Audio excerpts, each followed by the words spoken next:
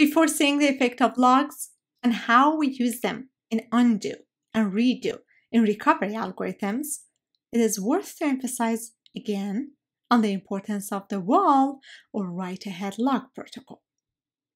This is particularly important because we are considering still no-force database management systems. No-force means that if a transaction made a change and committed, some of the changes may not have made it to the disk if a crash happens at this time.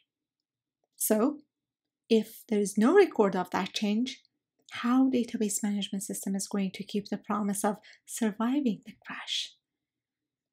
Therefore, before writing a page to disk, every update log record describing a change to the page to be written must be forced to stable storage. This means all records up to this point. The same force of log trails to stable storage happens when a transaction commits. So, the definition of a committed transaction is effectively a transaction all of whose log records, including a commit record, have been written to stable storage. Using only logs to recover the state of the system might be bothersome. This is because searching for the log records to redo or undo is time-consuming. Also, redo involves doing tasks that are already done in the system at some point. So, maybe having the state that they are already done at might help improve performance. So, we use periodic checkpointing in addition to logs to save snapshots of the system to reduce the amount of work that is necessary to recover. How we save checkpoints is important. We can assume that during saving checkpoints, no update could be performed, and all modified buffer pages, along with transactions in progress, are written to disk as part of the checkpoint. However, enforcing the first rule, which is not allowing the updates to happen during checkpointing, might also be performance limiting. It also needs additional mechanisms to enforce the rule. Another type of inexpensive checkpointing, which is called fuzzy checkpointing, can also be used, which allows the progress of updates while the checkpoint is in progress of being written out.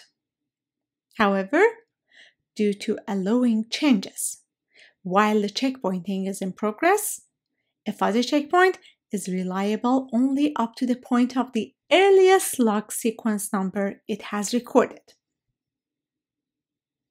When the system comes back after a crash, the restart process begins by locating the most recent checkpoint record. Checkpoints record transaction table and dirty page tables.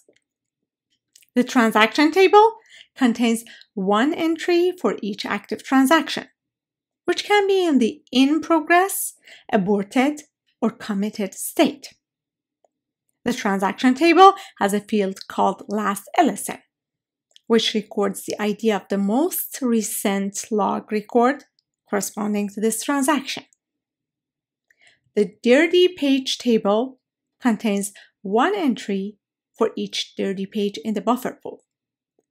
Remember from our buffer management discussions that a dirty page is a page that has changes which is still not written back to disk. Dirty page table also has a field that relates to the log records, which is the ID of the first log record that caused the page to become dirty. If you pay close attention to our logs and transactions here, you will find out we have two transactions, T1000 and T2000. In the first log record shown, transaction T1000 changes the value of bytes 21 to 23 of the P500, which is page 500, from ABC to DEF. The dirty page record pointing to this LSN is also shown. Can you find out what other log records and pointers and the transaction table entries are depicting?